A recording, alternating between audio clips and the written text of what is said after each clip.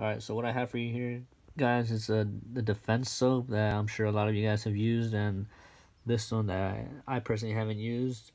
It's by the Armbar soap company. This one's called the Cornelius concoction.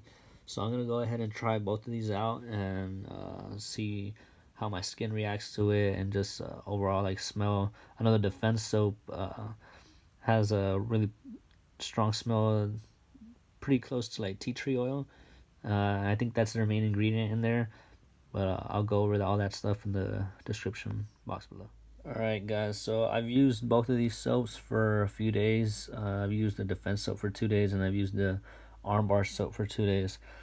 And honestly, the defense soap just seems to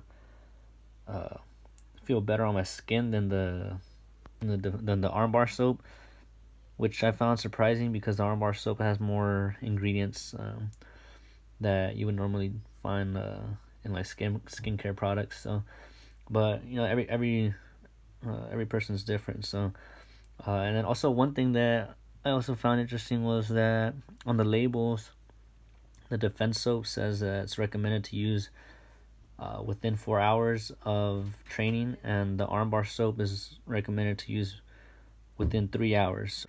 So that's what I found, guys. Hope you guys like this, because I haven't really seen a lot of videos on this. But thanks for watching. I'll see you guys next time.